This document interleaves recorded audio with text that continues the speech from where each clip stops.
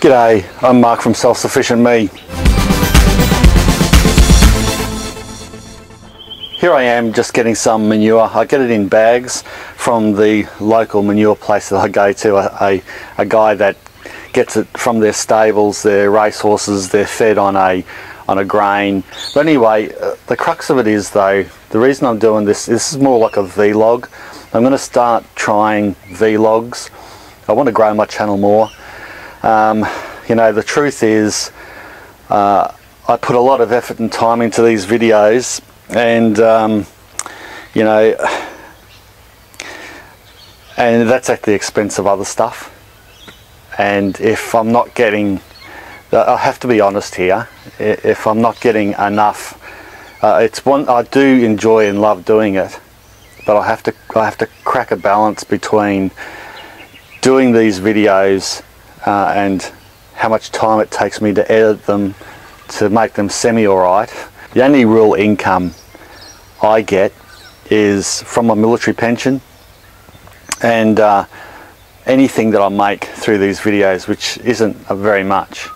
Being a home dad, you know, I've got a lot of responsibilities and a lot of things to do, and I really need to bring in more money from this if I'm going to put in so much time into it.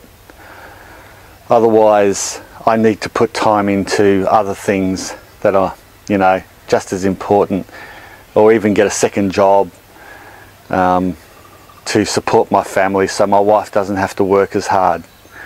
And when my wife and I had children, it became really apparent that both parents working in pretty good income jobs, but high responsibility jobs. Like, I was a warrant officer, a squadron sergeant major. My wife was a medical warrant officer, and you know, we're all both on fairly good salaries. But the problem was, we're dropping our kids off at night time. At night time, it was about 5 in the morning. We'd have to drop them off at the childcare centre. Then we'd only pick them up at night time, and we'd only get to spend the weekends with them really, and after school, and it was real manic. And this is when they were really tiny, and we realised then that there was no good. I had an opportunity not because of all my injuries from my military service. I didn't retire with these because of these injuries. I didn't retire at all on any invalid pension or nothing. I was just lucky that I was under the old DFRDB, which is a Defence Retirement Benefit Scheme, like some of the old politicians got. And it's really minimal. You know, it brings me in a really low pension rate. Like old pension rate, but regardless, I was lucky enough to be on that and could retire from the workforce at 38. And I thought, well, we thought, I'll take this opportunity to retire from the military, even though my career was progressing. I was told that I was going to Warrant Officer Class 1, Regimental Sergeant Major, and I probably would have been a Major and then a Colonel after that, Lieutenant Colonel. Probably Lieutenant Colonel would have been probably the highest I'd reach by now. But in a sense, I'm not whinging, but I forego my career in order to have a more stable life here. So my wife was adamant she wanted to follow her professional career. She basically said to me, there's no way I could stay home with the kids. And this is a modern world, and so that's exactly what I did. I decided to stay home and take on that responsibility, as foreign as it was to me and being a mere male, and you know, made a good fist of it. And you know, 8 or 9 years later, probably 4 years into that, I decided I needed to make something extra. But what could I do? What could I do, you know, in between school times? I mean, when they're at school and that type of thing. And there's not a lot out there. So I devised, I'm doing a lot of work in the garden, and I thought, well, maybe Self-Sufficient Me, you know. Well, I didn't come up with that name straight away, but a lot of people are asking me, you know, how do you grow this? What did you do there? Wow, your garden looks fantastic. And I thought to myself, well, actually my wife said, well, why don't you just put it online so that other people can read it, instead of telling everyone the same stories all the time. Just refer them to a web page or something with some of these recipes and this and that on there. And I said, oh, that's a great idea. And then I had the thought, well, maybe I could start a second career. Maybe I could make an online career. And so that was my big dream. So about 4 or so years ago, I decided to really research all my IT stuff and learn how to build a website from scratch and learn how to maintain it, created a forum, and then I stumbled on YouTube. Of course, I didn't really start doing much videos in 2011. I was sort of terrible in front of the camera, and anyway, I lost my train of thought a little bit for there, but it's kind of terrible talking about this while I'm hovering over a couple of bags of manure. I don't know if that's a sign where my life is sliding at the moment or not. But this is a vlog, and I think I owe it to you guys, seeing that I just cracked my 10,000, just to bleed my heart out a little bit to you. So we got to the point where I had these big dreams of making, you know, enough money that not only would support us and take the pressure off my wife, but also make my family proud of me, that I could take on something else, something completely different. You know, I didn't just retire from the military and go work for a logistics company or a security company or something. You know, I retired from the military and I did something completely different with my life, shared information, and at the same time got paid for doing something I love doing. But 4 years on, I'm making several thousand a year out of my websites and my YouTube channel. It is growing, but it's not growing at a fast enough rate for me to be able to sustain it. So I'm thinking I'll either have to go and try to find some type of labourer's work or something like that and do this in the meantime, or I do some vlogs and I change something. Maybe I'll make another channel. I have an idea for a more comedy type channel around prepping that I thought might be quite funny, and that could get me more views while I'm still maintaining my sort of, you know, semi-serious side of doing self-sufficient me and maintaining the website and all that.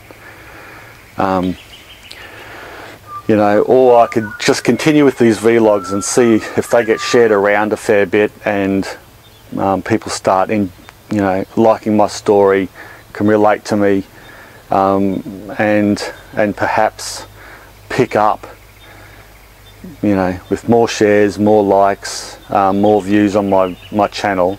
Perhaps my income will pick up enough that, you know, I can convince my wife of among all things that this is actually worth it and that I can make a career online.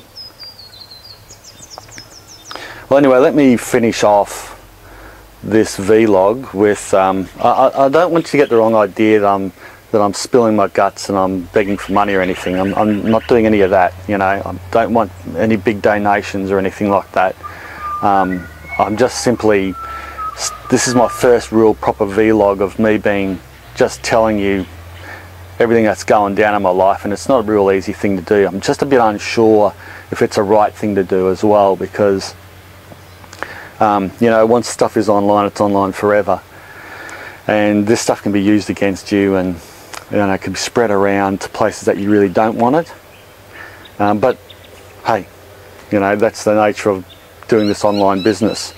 I'm just reaching out, that's all. And I'm just being totally honest, just in case people are thinking, oh, I'm having a la-di-da life here, all self-sufficient me. Well, it's not like that. It's a lot of hard work to get your garden up and to maintain an acreage and to be a home dad at the same time and to be a husband. That's what my thoughts are today. Let me get into this. What I'm doing is getting these manure bags that I had in the trailer that I picked up, and I'm going to put them down the back near our compost piles and whack a tarp over them so they can compost down, because them straight into the garden, you can put them straight into a garden bed, but if you put them straight into a garden bed, well then you're going to have to let that garden bed rest for a few months, you know, unless it's been broken down already. And this is pretty green manure, so it needs to be broken down. I'm going to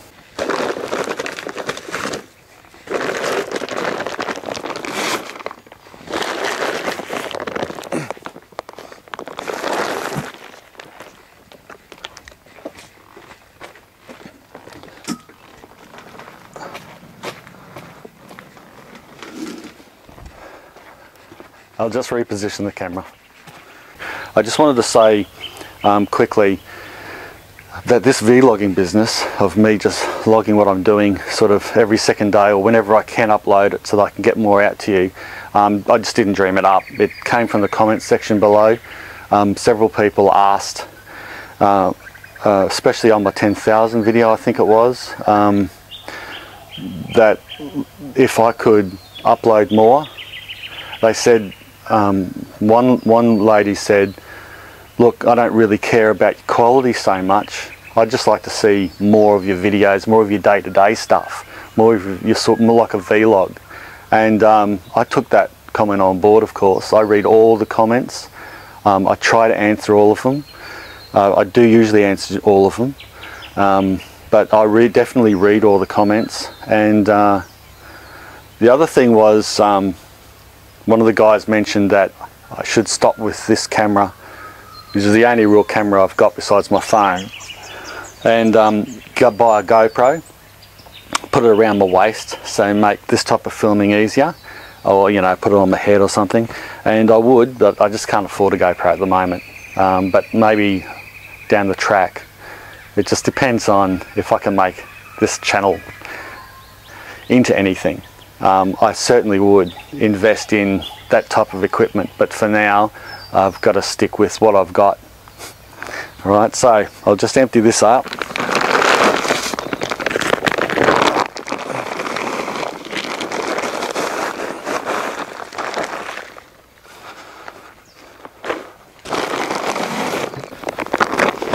People often ask me, is working on an acreage and that and doing what you do lots of hard work? Yeah, usually it is. It can be quite consuming, time consuming and quite laborious. I wouldn't recommend starting an acreage like this off in self-sufficiency like in your 60s or 70s. I would say start it earlier and then you could move into your 60s and 70s no problem. I mean, my grandfather Veggie gardened until he was 90, but on this size property I think in your 70s you probably want to start scaling down. And I wouldn't be moving to it in my 60s or 70s. I'd move to it in, you know, my 30s, 40s, that type of thing.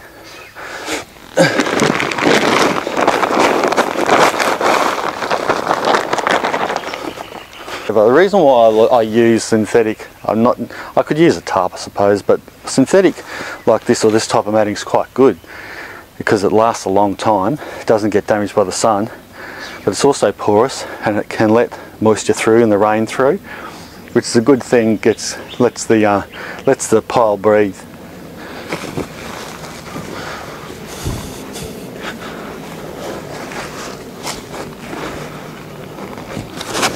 Just right.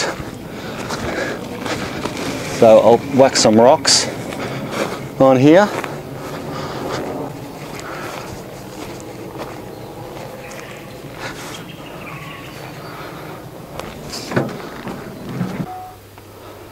Here, I'll grab my phone. I'll try this with one hand. We'll wheel it back up the hill and get some rocks. Going past the veggie garden. Veggie patch is looking pretty good.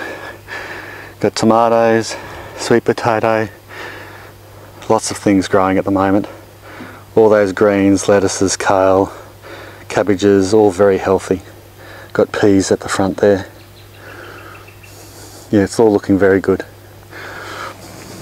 Beautiful winter's time.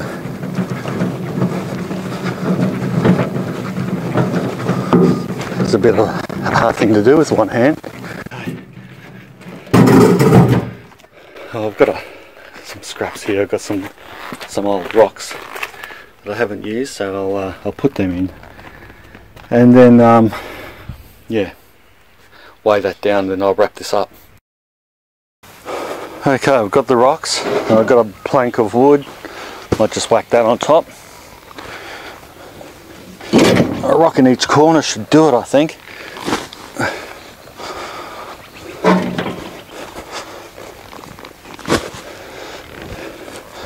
Yeah, and I'll just leave that there for a couple of months. And that should rot down nicely. It'll attract a lot of worms and everything.